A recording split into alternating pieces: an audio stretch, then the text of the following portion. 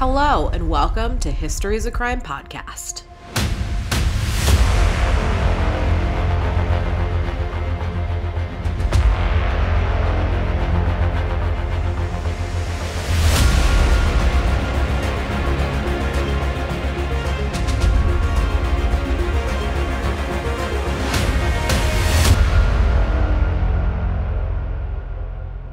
Before we get into it, this episode contains dead animals, dead kids, dead wives. Listener discretion is advised. Welcome to History is a Crime. I'm your host, Michael, and I'm here with my beautiful wife, as always, Emily. Hello. How you feeling today? Feeling good? Why? Are you going to tell me about dead kids? You feeling good? You're going to tell me about dead kids, aren't you? So welcome back to our second episode. Welcome to our second episode. Yay! You ever heard of Ruby Ridge? I've heard of it. I don't know anything about it, though. I mean, I didn't either. Turns out we both grew up, like, real close to it, actually. The American school system is like a 10 out of 10. Right. Yeah. Ruby Ridge, turns out they're right in our backyard. And, God, 30 years ago now, something not great happened. You ever heard of the Weaver family? Mm-mm. We're going to talk about them today, and we'll see if you're still doing good at the end of today. You're pausing so much in between. I'm like, oh, fuck, what's coming? He looks me in my eyes and says, how's your day today? Because I'm just going to light it on fire. Let's just get into it. Let's just get into it. Okay.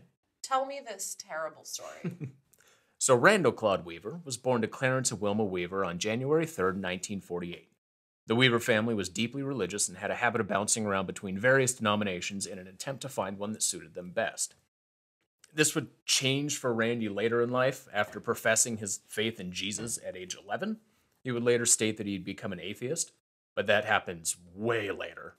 Growing up, Randy had average grades and played baseball and football for his high school. At age 20, Randy joined the Army, where he was stationed at Fort Bragg in North Carolina, and he joined the Green Berets during Vietnam. The United States Army Special Forces, colloquially known as the Green Berets due to their distinctive service headgear, are a special operations force of the U.S. Army that are designed to deploy and execute 9 doctrinal missions: unconventional warfare, foreign internal defense, direct action, counterinsurgency, special reconnaissance, counterterrorism, information operations, counterproliferation of weapons of mass destruction, and security force assistance. Wow, I definitely didn't think there was that much that went into it. I'm like, cool, you have a Green Beret. I like your hat. I know. I like your hat. Could you imagine like some Green Beret at Target and someone walking up and just be like, oh my God, I love your hat. Where'd you get it? Where did you get that?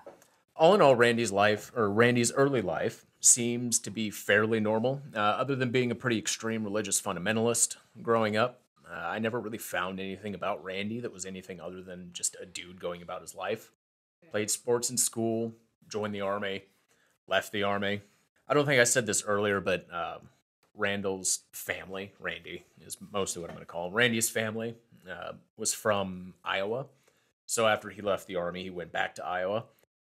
Randy married Victoria Jordison, who went by Vicky, shortly after leaving the Army and moving back to Iowa. I wanted to include something about her early life because I'm sure she is like a real human being somewhere. And she is an actual part of this story, but I wasn't really able to find much notable about her. Most media outlets and news articles seem to think of her as little more than an extension of Randy, which seems really, really unfair to me. I really couldn't find that much about her specifically. In any case, they were married in Iowa, where Randy worked at the John Deere factory, and Vicky found work as a secretary before becoming a stay-at-home mom once they started popping out kids. One time, at band camp, I made a boyfriend. You made a boy. Listen, oh, okay. I made a boyfriend a pair of John Deere sweatpants, and I was so extremely proud of them. Like, I went and bought the fabric, and I used like a sewing machine to make these felt John Deere sweatpants, and I was like so stoked. Bitch, he put them on, they were fucking awful. They were so like short, and they fit weird. Oh my God, but he pretended to be so happy. It was a good memory. So every time I think of John Deere, I think of these atrocious sweatpants that I was proud of until they went on a person. Did you know that John Deere that John Deere green. They're the only ones that's like a copyrighted color. In the 80s, the farm crisis hit rural Iowa. Rural juror. Due to a variety of factors, including inflation, soaring operating costs, and out-of-control interest rates, farms and businesses began closing at just an alarming rate. With Randy working at a factory that produced tractors, his job was in jeopardy. What year was this? This was in the 80s. It started during the Depression, and then just started cascading. Got it. And then in the 80s, it really started hitting a lot of major farms, and that's kind of all Iowa is, or at least was. I don't know what Iowa is now, just cornfields, I think. With Randy working at a factory that produced tractors, his job was now in jeopardy. It was around now that the Weavers were taking a fancy to biblical prophecy. Vicky, the household's religious leader, interpreted Old Testament passages very literally. In an interview with PBS, Sarah Weaver said that the family TV was removed from the house due to verse Leviticus 26:1. Ye shall not... Nope. I immediately started reading that wrong. Ye shall make you no idols nor graven image, neither rear you up a standing image, neither shall ye set up any image of stone in your land to bow down unto it, for I am the Lord your God. I was going for Southern preacher. Oh shit! All right. You might just try it without the accent. Man, I tried. She interpreted the Old Testament scripture from Leviticus so literally that the TV was an image that people were paying more attention to than God. Oh. So she just said nope and pitched the TV, because the only image that you should ever pay any attention to is an image of God. Now, this passage refers to false idols, but helps illustrate for you that Vicky was the religious leader in the household. Scriptures about the rumors of war, famine, disease, and the like were really starting to line up in their heads. In the 80s, the Vietnam War wasn't that old. Desert Storm is kind of just around the corner. This is the height of the HIV epidemic. Dude, that is amazing to me that wasn't that long ago. Like, when I watch episodes of ER and someone comes in, they're like, oh, you have AIDS, sorry, your fucking death sentence, you have like a 2-year window to live. And I'm like, that was just in the 90s, dude. That's insane. And now, like, it's not even close to a death sentence. Like, it's just, like, people can have babies with HIV now.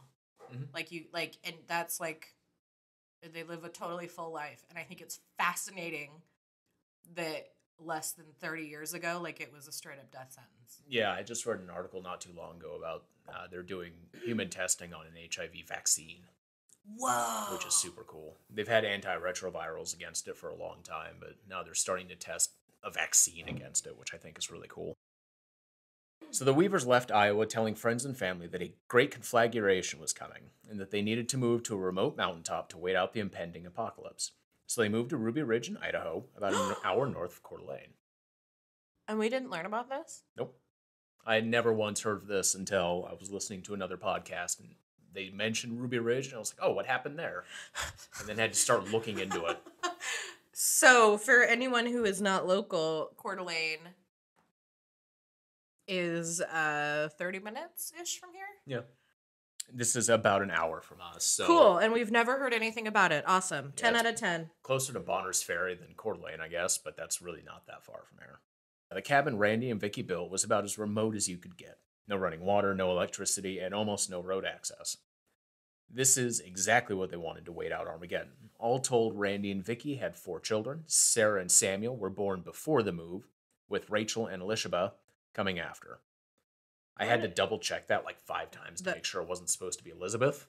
It is not. Do you know where that name like comes from? It's biblical, but that's all I know. Oh. Well, the other kids, they were like, fuck you guys. You just get normal names, then we have the coolest name ever for the last kid. Well, Samuel and Rachel are both biblical. Sarah, I don't think comes from the Bible, but I could be totally wrong about that. I've never really studied theology at all. The kids helped with gardening, water hauling, firewood gathering, hunting, and all the other things one would need to do to make it in such conditions. Sarah Weaver said her and Samuel were best friends and played in the woods together whenever they weren't choring. Chorin. Name that TV show. The Weavers may not have known that the Aryan nations were headquartered and founded by a man named Richard Butler in Hayden Lake. Oh, fuck. Yeah, just 60 miles south of their compound when they moved to Ruby Ridge. I was raised there. Well, even when I was growing up, so I mostly grew up here in Spokane. And I had always heard that, like, northern Idaho was an Aryan stronghold. I didn't realize that they were founded in Hayden Lake. Like the entire Aryan Nation was founded in Hayden Lake? Yeah, Is that what you said? Yeah, Richard Butler founded the Aryan Nation in Hayden Lake. I don't think I processed that when you said it. Oh, well, I mean... Wait, is the KKK the Aryan Nation? No. Oh. They do make a cameo in this story, though. Awesome. Yeah. Being as remote as their home was, the Weavers had very little contact with the outside world, and so attended functions and family picnics at the Racism House. What? Did you say that? Or Yeah, no, that was... That was you. Okay. Yeah. I was like, it didn't have a big sign over the door that said Racism House. It might as well have. I mean, oh my God. I mean, they wore swastikas and SS Oh my insignias, God. like, just on their arms, so... Over time, Randy really bought into their shitty message, which in turn is based heavily on Christian identity. Now, as of the time of this recording, I've only written 5 episodes, and in 2 of them, I've had to dig way further into white supremacist ideology than I ever really wanted to, but here we are anyway. Yay! Christian identity is not an organized religious denomination, thank goodness. And as such, there seems to be a lot of infighting about each group's teachings. What the Christian identity movement can agree on is that the Aryans are God's chosen race and that people of Celtic or Germanic ancestry are descendants of ancient Israelites and therefore the only true descendants of Adam and Eve. Isn't that very Hitler? Yes. Okay. Yeah. Okay. Yeah, a lot of, not all, but a lot of Christian identity ideals. I'm not entirely sure which predates which, because I didn't look into it because I don't give a fuck. But they are they have a lot of similarities. I am like shook about the fact that it was literally started like in our backyard. Yeah, like 30 minutes from our home. And when was it started? The white supremacy thing? I think the 60s. I could be wrong about that. I know Richard Butler started it, but... Well, my point was I was wondering if like my mom or Oma, because they've lived here forever. Like I wonder if they've ever heard of it or anything. They absolutely would have been around at the same time. Yeah, that's what I'm saying. So like Richard Butler was still operating the nations in the 90s. Whoa. Yeah. So Richard Butler founded the Aryan Nations in the 70s. And the Aryan Nations is like a worldwide organization now, right? Or countrywide? I think they're mostly disbanded now. Oh. They were raided at one point because they were stockpiling arms. Like there are still members of the Ku Klux Klan. Oh yeah. Even though has that been disbanded? Oh yeah. The Klan hasn't really been like they haven't really been a group with like a centralized command structure, I guess is the best way to put it, for a long time. Like there's still cells of it. Because there's always going to be racist because fuck those people. Right.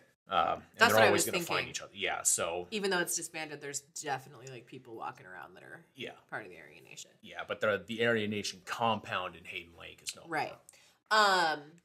So I will have to link that really cool channel, Soft White Underbelly, where I can't remember the guy's name, but he interviews different people. Sometimes it's like a sex worker or a pimp or a drug dealer or a drug addict or homeless people. It's like anybody that he can interview, he will. And he interviews members of the Ku Klux Klan?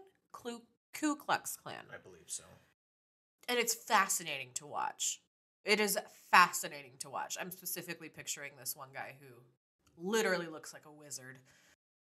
He's dressed in full on like blue and gold with like a pointy hat, but it's not so fucking nerdy. Yeah, like they it's straight so up hard to like take him if seriously. they channeled their energy into D&D campaigns, like gold, fire. But instead, I'll have to link it. Yeah, in addition to Northern Europeans being the only true descendants of Adam and Eve, white Europeans are the only race, and I use race in sarcastic quotes because it's a dumb idea. They are the only race of people that contain souls, and everyone else will be enslaved by God's chosen when Armageddon comes. They cherry-pick passages from the Old Testament to support their ideas that mixed-race marriages are an aberration. Jews are descendants of Cain and therefore inherently evil. Homosexuality is a sin worthy of death, and pretty much every other white supremacist dog whistle bullshit you can imagine is lumped in with this. Awesome. Please don't sound clip that to make it sound like I'm a racist, because that's the exact opposite of what I'm trying to say. I'll do my best to not make... That's the one sound clip he put up on Instagram. Oh my god, right? I guess what I'm trying to get at is don't bother looking into this unless you have a shower you can step into, because it all sucks and it's all gross. The biggest takeaway is that everybody that isn't straight and white is bad. Yikes. Not only straight, but I guess cisgender straight white person is bad. It's real awful. Yikes. I'm sure some of this was music to the Weavers' ears. Randy, at least, was really racist, but they were always clear that they had no intentions of joining the Brotherhood.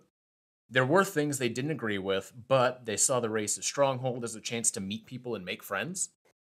Like, they lived on a mountaintop by their own, or by themselves. Their closest neighbor was like 3 miles away or some shit. In 1984, Randy was sued by his neighbor, Terry Kinnison, over a property dispute. Terry lost the case and was forced to cover Randy's court costs. I think it was like where a fence was put. I don't know how close this Terry guy lived because, again, they're on top of a mountain. There are actually some, like, their view looks incredible because their compound sits on top of a mountain. I bet their view was awesome. Mm-hmm. But their views were not. Yeah, correct. Well, Randy's at least. Vicky's too. The kids were probably fun. Instead of dropping the issue like a rational person, Kinnison wrote letters to the FBI, Secret Service, and the local sheriff's office. In these letters, Terry alleged that Randy had threatened to kill Pope John Paul II, President Ronald Reagan, and Idaho Governor John Evans. These claims were all probably more than likely bullshit, but death threats against the president can't be overlooked. During the subsequent investigation, the FBI and the Secret Service were told that Randy was a member of the Aryan Nations and had a large cache of weapons stored on his property. They interviewed Randy and Vicky, who denied the allegations, and no charges were filed. As already discussed, both of these allegations were lies. Sure, Randy was friends with some racists. Sure, the Weavers had hunting guns. I mean, they did live in the middle of the woods without power. Enter Frank Kumnick. Kumnick. Doesn't matter. Fuck him. Kumnick was part of a group called the Covenant, the Sword, and the Arm of the Lord. Oh, the Covenant, the Sword of the Lord. Another far-right Christian identity militant organization. In 1986, Frank Kumnick, militant racist fuckhead, was the main target of an ATF investigation with allegations that the Aryan Nations and the Covenant, the Sword, and the Arm of the Lord, which is really just a mouthful, but it's fun to say, were stockpiling and selling illegal firearms. Kumnick invited Randy Weaver to that year's annual World Aryan Congress at the Aryan Nations compound in Hayden Lake. The Congress was mostly a recruitment tool that attracted the KKK, skinheads, and other assorted neo-Nazi groups. It must have been such a sight to see. People in like white sheets walking around with skinheads and bikers. The documentary I watched for this has like little snippets of it's like people just walking around in lines chanting. This gathering of some of the most racist people in the country included an ATF informant undercover as a weapons dealer who was introduced to Randy. The informant and Weaver would meet several times over the next few years. Randy, living in a mountaintop compound in North Idaho, was having a hard time making an income to provide for his family. The agent, being such a good friend, offered to pay Randy to saw the barrels off 2 shotguns, which is a federal crime. This is basically, if not technically, entrapment, and the ATF tried using these gun charges as leverage to get him to turn informant against the Aryan Nations. This is a pretty common practice, but I really think it sucks. I don't think that should be a thing that federal agents are doing. They were essentially saying, we have these charges on you, give us information on other members of the Aryan Nations, or we stick you in jail and take your property. And they literally paid him to do that so that they could... Yikes. Yep. Ouch. Because it's not a crime until he hands it... Well, it's a crime sawing off the barrel, but until you hand it to somebody, there's no proof of it. Now, telling Randy Weaver that you're going to stick him in jail and take his property is not the best thing to do with somebody like this. He moved to Idaho specifically to get away from what he saw as a corrupt government, and now they just tricked him into doing exactly what he was worried about. Weaver refused to turn snitch, and the gun charges were filed in 1990. Snitches get stitches. I don't really understand why they did this, but the ATF would allege in court that Randy was a bank robber with prior criminal convictions. None of that was true. Randy Weaver, in fact, had a clean criminal record and wasn't a suspect in a single bank robbery. Despite these made-up charges, the gun charges weren't entirely bogus. Randy was indicted for making and possessing illegal firearms, but not for selling them, in December of 1990 by a federal grand jury. Since grand juries don't actually convict you of a crime, Randy Weaver was not being held in custody during the grand jury's deliberation. In January of 1991, ATF agents posing as broken-down motorists stopped Randy and Vicki Weaver when they stopped to help, arresting Randy. Weaver was told of the charges against him, released on bail with their home used as bond. The realization that they could lose everything they had worked for because of the ATF's corrupting influence galvanized the Weavers' absolute distrust and hatred of the government. Vicki wrote letters to the U.S. Attorney of Idaho addressed to the servants of the Queen of Babylon, which was language straight from the Aryan nation's teachings. In these letters, Vicki wrote that the stink, and I quote, "The stink of your lawless government has reached heaven. Whether we love or whether we die, we will not bow to your evil commandments." Everett Hoffmeister was the court-appointed attorney assigned to Randy's case on January 22nd. Randy was told to call Hoffmeister on that same day by his probation officer, but since Hoffmeister did not yet have the case file, he asked for Randy's phone number, which he doesn't have. Remember, they're living on a cabin without electricity, without a phone, without running water. Mm-hmm. So the only way that he could actually call into anywhere was by going to a neighbor's or a payphone to contact anyone. Multiple letters from Hoffmeister were sent to the cabin in an attempt to get Randy to come in and work on his defense, but they went unanswered. Finally, on February 5th, the presiding judge, Judge Harold Ryan, moved the trial date from the 19th to the 20th due to some obscure federal holiday called President's Day. The notice for the date change was sent to the probation officer and attorney. He wanted that weekend off for sure. I mean, it's a federal holiday. It's on every calendar ever. Yeah. I don't know how you missed that. Yeah, The notice for the date change was sent to the probation officer and attorney, but never directly to Randy. Since no one was able to contact the Weavers, Randy never showed up for his court date, and a warrant for failure to appear in court was issued. Oh my god, because they couldn't call him or anything. Right. Yikes. Short of physically going to his cabin to talk to him, there's really not an easy way to get in touch with him. Yeah. Could you imagine being their mail person? No, I couldn't. You have to drive to the top of a mountain to drop off a letter. Seriously. Turns out the letters that were being sent to the Weaver cabin all had the incorrect date of March 20th, not February 20th. Oh, okay. Again, I don't know how you fucked that up. When a reporter with the Kootenai Valley Times informed the probation office of this mistake, the US Marshals assigned to arrest Weaver decided to hold off to see if Randy would show up in court on that date. Judge Ryan refused to withdraw the arrest warrant, and on March 14th, the U.S. Attorney's Office called another grand jury, and Weaver was indicted for failure to appear in court. When the marshals arrived to arrest Randy, he remained in his cabin and told them he would resist any attempt to take him. There were multiple attempts by the U.S. Marshals to get Randy to leave peacefully, with negotiations lasting from March to October 1991. Wow, that's a long time. That's a long time. After 7 months, the Assistant U.S. Attorney Ron Howen, I don't know, said all negotiations must go through Everett Hoffmeister, who must just be fucking hating his job at this point. He's a court-appointed attorney, and now he's not a hostage negotiator, but yeah. His job has to suck. Yeah. Anyway, Randy doesn't trust this guy and refuses to have any dealings with him. With negotiations broken down, the marshals began devising a strategy to get Randy out by force if needed. Ugh. Surveillance cameras were installed on the property to keep tabs on people coming and going from the cabin, and agents noted that the Weavers would post up with weapons every time a vehicle would approach. So these people ran to the top of a mountain to get away from a government that they saw, a government and a world for that matter, that they saw as corrupt and soon to burn in apocalyptic hellfire. And now they've got government like doing their damnness to not only break up their family but also take everything they owned. Mm-hmm. So the Weavers are having none of this, which is part of the reason he decided not to show up to court. He's like, no, fuck the government. I don't want anything to do with them, and they're trying to screw me over at every turn, so I'm not going to go there. I mean, I wouldn't trust him either at this point. Yeah. I mean, I see where he's coming from at this point. Fuck you guys. Yeah, I don't necessarily agree with everything he does, but at this point, it's... You see why he's a little cautious with wanting to participate. I don't blame the guy. Yeah, he's not very cooperative, and I don't blame him. Part of the plan to arrest Weaver involved a threat assessment done by the Marshals. In this, they concluded that Randy was ex-Special Forces and had likely booby-trapped the property, and Vicky would sooner kill herself and her own children than be taken alive. Ooh, yikes. That's entirely speculation on the Marshals' part. Right. They're just assuming it's booby-trapped and that she's going to kill herself and her kids. Yeah. He was a Green Beret. We saw Rambo. Once the media got wind of this, they had a field day with it. Stories of the white separatists that would sooner die than be taken were printed in every newspaper in the area. One such story, in the Spokesman Review by Bill Moreland, titled "Feds Have Fugitive Under Our Nose," he quoted government officials saying that they didn't want to go up to the mountain and get into a gun battle with kids, but they had a federal judge demanding they go and arrest Randy anyway.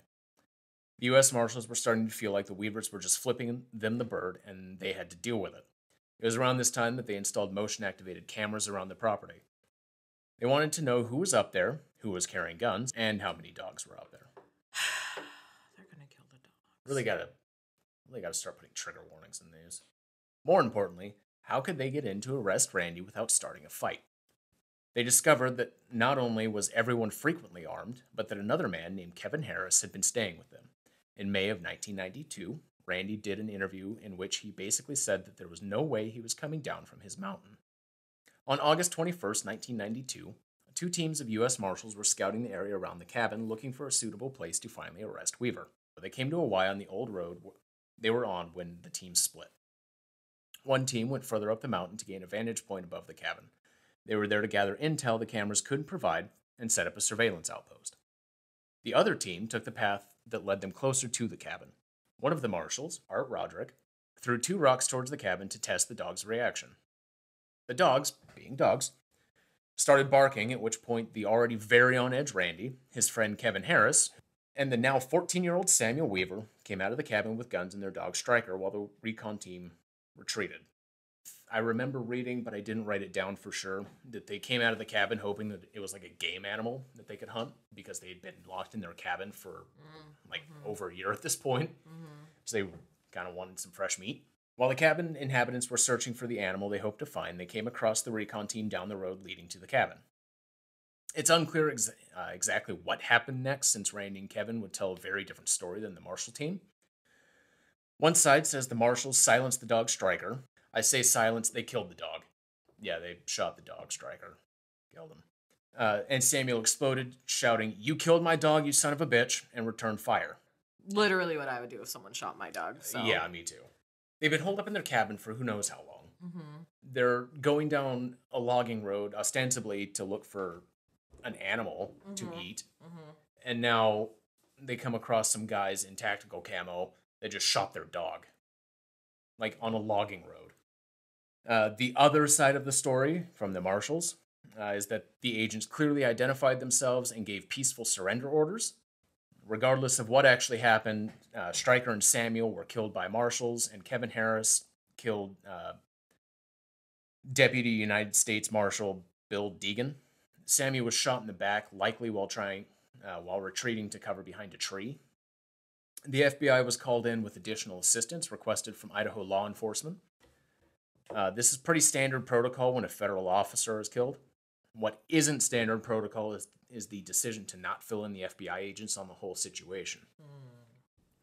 The agents that arrived on the scene were under the assumption that Randy, Sammy, and Kevin had opened fire on the Marshals unprovoked, and they were entering an ongoing firefight. Okay. As such, surrender warnings are unnecessary. The next day, a 10-man sniper team was approved and rules of engagement were drafted. Quoting a 1996 Senate report on the incident, the ROE gave law enforcement agents virtual shoot-on-sight orders, and the rules read as follows, and I'm quoting from the actual rules of engagement that were drafted. Number 1, if any adult in the area around the cabin is observed with a weapon after the surrender announcement has been made, deadly force could and should be used to neutralize the individual. Number 2, if any adult male is observed with a weapon prior to the announcement, deadly force can and should be employed if the shot could be taken without endangering any children.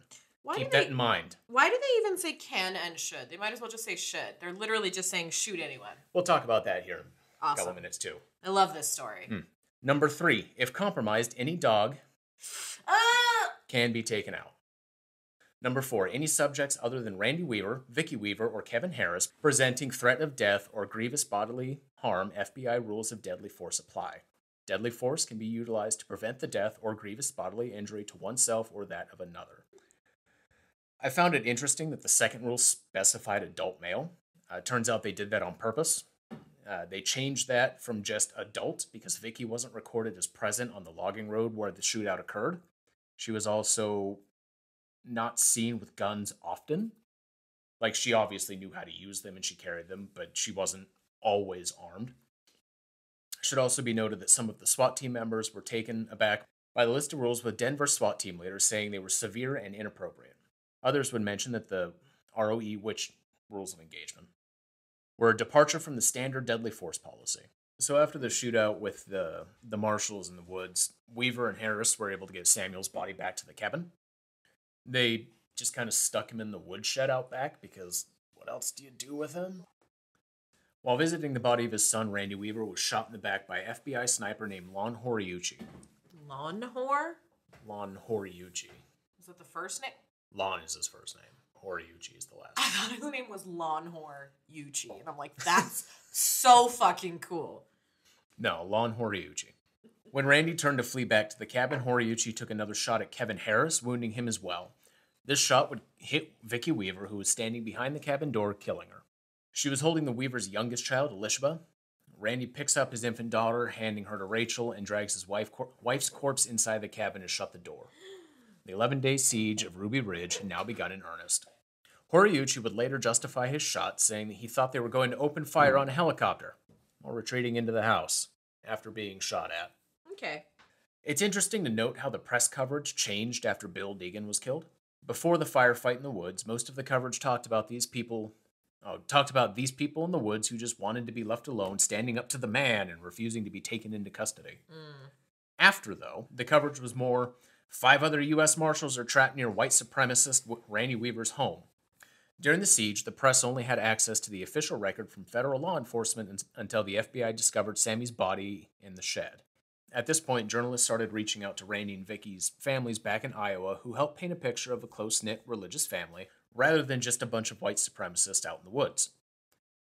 The narrative started changing, and people began demonstrating at the FBI roadblock. Of course, racist gonna racist, and the Aryan nations used this as an opportunity to push their anti-government, pro-white people agenda. A group of skinheads was arrested trying to smuggle guns up to the cabin. I don't really know what their endgame was. There's one way in and out of the property. And they're like, yeah, we're just going to drive this Jeep full of weapons past the FBI. I don't really know how they thought that was going to go, but they were stopped. After all of this, the FBI decided to try negotiations again. Randy, understandably, did not want to respond to them. In 3 days, his wife, son, and dog were killed, and he and his friend were seriously wounded. Like, at this point, the wound that Kevin had was slowly killing him. Ugh. Where was he shot? It was in the side, I think. Ugh. He wasn't wounded so grievously that it stopped the bullet, obviously, but he was still wounded pretty badly.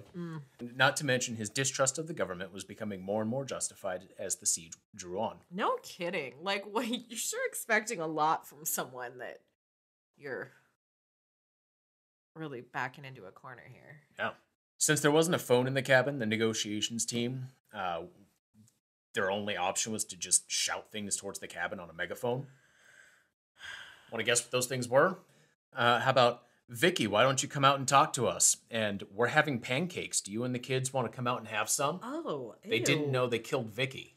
Oh. Because they didn't know she was standing behind the door when the sniper took a fire. Because you're not supposed to shoot where you don't know. You're not supposed to, like, blindly shoot into a building. Amazing. They weren't supposed to endanger kids, so he shot towards a building. And she was holding a baby when she was shot, right? Yeah. Was the baby Elishba injured? was like 10. No. That's amazing. I think Elishba was not quite a year at this point. Wow. They eventually managed to get like a radio onto the cabin's deck so they could speak to the people inside the house, where Randy was finally like, hey, you guys killed my wife and my son's dad. You know what's probably really hard to do? To get someone to convince him to stop a standoff after you killed them. Okay. Cool. No doubt. Vicky was the religious leader of the house and a big personality, and they thought that they could appeal to her to get Randy to end the standoff. So when Randy informed the FBI that they had killed his wife, they changed tactics a little bit, and they got in contact with somebody with another ex-Green Beret, James Bo Gritz. Bo is his nickname. Randy finally agreed to speak to him, and Bo was confident that he could end the standoff peacefully. Bo was able to get Kevin Harris out of the cabin and Vicky's body removed. Harris was airlifted to Sacred Heart in Spokane, where he was treated for his gunshot. It was through his arm and his chest, so that's what it was. And survived. Randy and his daughters surrendered the following day on August 31st, where he was flown to Boise to await trial. Both Weaver and Harris were charged with a variety of offenses, including murdering a federal agent, conspiracy to commit murder, and the original gun charges. Weaver's defense attorney, Jerry Spence, rested his case without calling a single witness to the stand. He instead swayed the jury with cross-examination of the prosecution's witnesses and discrediting the government's actions. After the longest jury deliberation in Idaho state history, Weaver and Harris were clear of all charges except the initial failure to appear in court. He was sentenced to 18 months in jail and fined $10,000. All of this happened because it all started because he had a picnic one time with the Aryan nations, which is gross, but maybe not murder half of your family gross. I just think it's funny that the court was like, I'm amazed that something so small just turned into something so chaotic. Yeah, I mean, so quickly. Illegally modifying guns it's a federal offense. Right. So I understand why they were like, hey, we can't have that. Okay, right. But the fact that they kind of, it's like it could have happened the way the law was supposed to happen. Like he was doing something wrong, but like now it turned into this whole thing where he didn't show up in court, and so it literally caused him to lose a dog, a kid, and a wife. Mm-hmm. I like how you put the dog first. I don't know who you think I am. It was in that order. But, you understand why this is a lot like Waco. Mm. It's a case where people look at it and they're like, oh, yeah, the government, this is nothing but government malfeasance. Because they didn't handle it great. No. I'm pretty vehemently anti-Aryan nations, don't get me wrong. But, the guy lost his kid and his wife. Lon Horiuchi was indicted with manslaughter for the death of Vicky Weaver in a Boundary County court. He was heavily criticized for shooting towards the cabin door while aiming for Harris without knowing if someone was on the other side. Like rule 101 of shooting. Well, always assume the gun is loaded. But rule 2 of shooting. You don't just shoot when you don't know what's behind it. And that's part of the reason that the rules of engagement were so heavily criticized later. Is Harris was fleeing back inside the building, but he was holding a gun. And per the rules of engagement, he should have been eliminated. Neutralized, yeah. Yeah, he didn't know if anyone was on the other side of the door. And he's firing a high-caliber sniper rifle. Like, that's crazy. What are you doing, man? The case was moved to a federal court since Lon had been acting in the line of duty as a federal agent, and the federal judge dismissed the case. Lon would later be present at the Siege of Waco as well, and with some reports stating that he was the one who called out hearing shots fired inside the compound. Oh, yikes. He was... Oh, yikes on both of those. Mm-hmm. Ooh, common denominator. Ugh. It was also found during an internal investigation that at least one FBI agent had tried to cover up the agency's wrongdoings. Shocking. He was sentenced to 18 months in prison and a $4,000 fine after admitting to destroying a report on the matter. IA is such a fucking joke. Randy and his daughters filed a $200 million wrongful death suit against the federal government.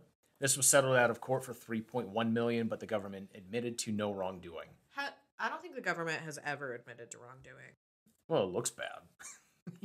Does it look bad to take responsibility? I beg to differ. As that depends on what side of the federal government you're on. Harris also sued the government for damages to the tune of $10 million and settled out of court for $380,000. The events at Ruby Ridge and later Waco, Texas, are partially credited with inspiring Timothy McVeigh to bomb the Alfred P. Murrah building in Oklahoma City. Ooh. The rules of engagement used by officers were later deemed unconstitutional, and deadly force policies were standardized to fix this oversight. And that is the end of our story today. Randy Weaver is still, he remarried at some point. Like I said, he would later go on record saying that he was an atheist. Sarah Weaver was interviewed for a PBS documentary that I used as for a lot of the information that I pulled out for this story. Samuel obviously perished during the siege, and Elishba and Rachel, I don't have anything from them. I don't know that they've ever been interviewed. They were both Probably very don't young. Want to be. Well, they were also both very young. Right. Like Elishba was born in a shed out behind the cabin. What a way to be brought into the world. That's something that I decided not to include, but here I am including it anyway, is that they were such religious fundamentalists that the very act of child labor was considered dirty. Oh, wow. So yeah, her fourth child was born in a shed outside. How sad for you that it makes it so dirty bringing a life into the world. Oh, you poor thing. I mean, she was probably the one that made that determination, but yeah, that's our story for today. How you feeling? I promise they won't all be bad. Do you? Yeah. Is that what you promise? Yeah, I promise they won't all be bad. This is your second episode that you've released on our channel as a bonus. You're welcome. So I want to know what listeners think, so you should email us. That was terrible. What are you going to tell us next time? Next time, we're actually going to dig into Timothy McVeigh and the Oklahoma City bombing. So I hope you're not feeling too high, because I'm going to bring you right back down. Awesome. I'll put all the links and pictures and everything on our Instagram. But you'll have your own photos and everything, so it'll still be easy to pinpoint, and you'll be able to see it. Thanks for listening, and we'll see you next time. Bye.